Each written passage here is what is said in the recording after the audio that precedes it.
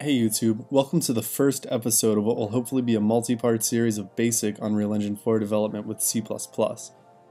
In this first tutorial, we'll be adding some simple sprint functionality to the built-in third-person character in Unreal Engine. The goal here is to make the character transition from a running speed to a sprinting speed when the shift key is pressed. When the shift key gets released, we want the character to resume their normal running speed. Before we get started, here's a quick demo of what we're trying to implement. When the shift key gets pressed, my character runs faster, and when I let go of the shift key, he slows down. This is similar behavior to a lot of games like PlayerUnknown Battlegrounds. Also, if you're paying attention, you'll probably notice the character animation never updates when we begin sprinting. This is not covered in this tutorial, but we could cover it in a future video. To get started, I've loaded up Unreal Engine and I'll be creating a new project called Sprint Tut. This will be a C++ project using the third-person character template. We'll go ahead and create this project and wait for the Unreal Editor and Visual Studio to load up. Jumping straight into Visual Studio, we'll open source sprint tut and load up the sprint tut character header file. The first thing we're adding is a new class variable called sprint speed multiplier. This will be a float representing how much faster we want the character to sprint versus run. We'll also add a new U property. This will tell Unreal to make the variable accessible in blueprints. We also want to set it to read only and make the category character movement walking, which is where similar attributes live.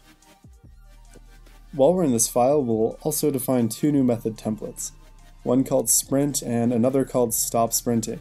These will eventually contain the logic that makes the character move faster. Transitioning over to the sprint tut character C++ file, we'll go ahead and start implementing some things. Starting off in the constructor, we'll go ahead and assign a value to the sprint speed multiplier. Here I've assigned it to 2, which is actually pretty fast, but it worked out well for the example because it was very clear the character was moving faster. Alright, now it's time to implement the sprint and stop sprinting methods. To do this, we'll use the getCharacterMovement function, which will retrieve a character movement component. This subobject contains a max walk speed variable, which we can actually change to make our character move faster or slower. To make our character sprint, we're just going to multiply the max walk speed by the sprint speed multiplier. And to reverse the effect and stop sprinting, we'll just divide it. So we'll call getCharacterMovement, get max walk speed, and multiply that by sprint speed multiplier. And we'll do the same thing in stop sprinting, but divide. And for our last code change, we'll hop over to our setUpPlayerInputComponent method where we'll be telling Unreal to call our sprint method when the sprint key is pressed.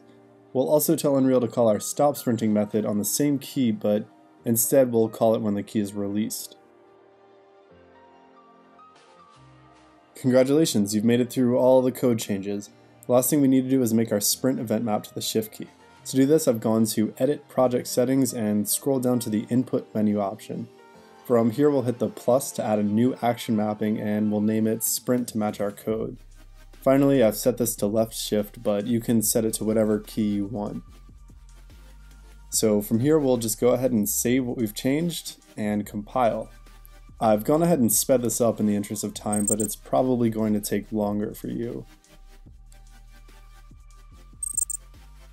From here, if you click on your character model and scroll down to the character movement walking section, you can see that our sprint speed is showing up here, and it's set to 2 just like I set it in my code. You'll notice you can't change the variable because we set it to read only, but you can still use it in your blueprints. From here I'm going to click launch and speed up the execution process, but in a few minutes we'll be able to see if everything worked out.